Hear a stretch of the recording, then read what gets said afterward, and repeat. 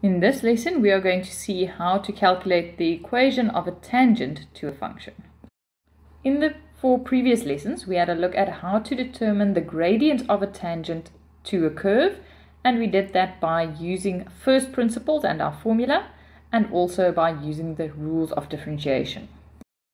And now that we are able to calculate the gradient of the tangent, we are going to continue by calculating the equation of the tangent. The equation of a tangent is in the form of a straight line, y is equal to mx plus c. And to determine this equation, there are always 3 steps that you can follow.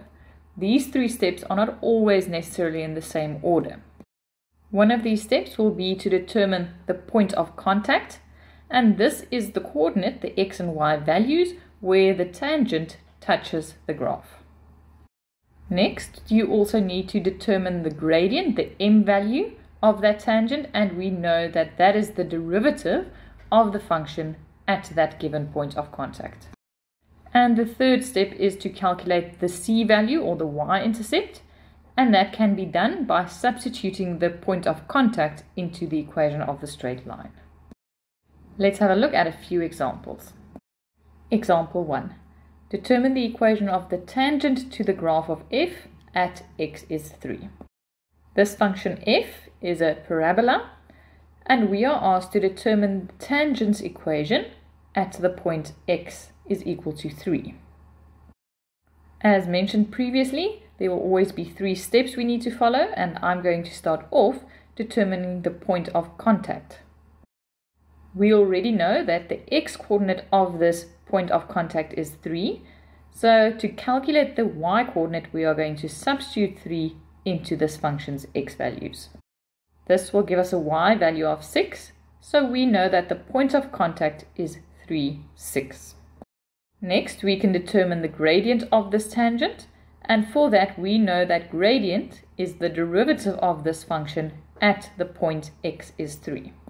To get this derivative, I'm going to use my rules of differentiation. So the exponent of 2 in my first term is going to the front, and I'm subtracting 1 in the exponent. And the second term is linear, and then I know that the derivative is the constant in front. Here we now have the gradient at any point, but we are looking for the gradient at x is 3. So we are going to substitute x with 3. And then we'll see that the gradient at x is 3 is 5. Our last step is to calculate the y-intercept, and at the moment we know that the equation is y is equal to 5x plus c, because we just calculated the gradient as 5. And next we can substitute the coordinate, the point of contact, so y becomes 6 and x becomes 3. And now we can solve c, and we'll see that the y-intercept is minus 9. And this means the equation of the tangent at x is 3 is y is equal to 5x minus 9. Example 2. Determine the equation of the tangent to the graph of f that has a gradient of 4. So this time, the x value of the point of contact is not given, but the gradient is given. So the first of our 3 steps here will be that we already know that the gradient is 4. And now we need to determine both the x and y values of our point of contact as well as the y-intercept.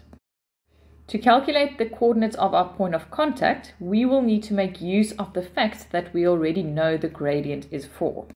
So we know that the derivative at a specific point, or the gradient, is 4. To determine my derivative, I'm once again going to make use of the rules of differentiation. So here I will have 2x plus 2, and this should be equal to a gradient of 4. Next we can then solve x, and if we do that, we will see that the x-coordinate of the point of contact is 1. And to find the y value of the point of contact, we will substitute 1 into our original function. And this will give us a y value of 3, which means that the point of contact is 1, 3. Lastly, we can determine the y-intercept, because we already know that the equation is y is equal to 4x plus c, And we have our point of contact, so we can substitute y with 3 and x with 1, and then we can calculate our c value as -1. And then the equation of this tangent at the point x is 1 will then be 4x minus 1.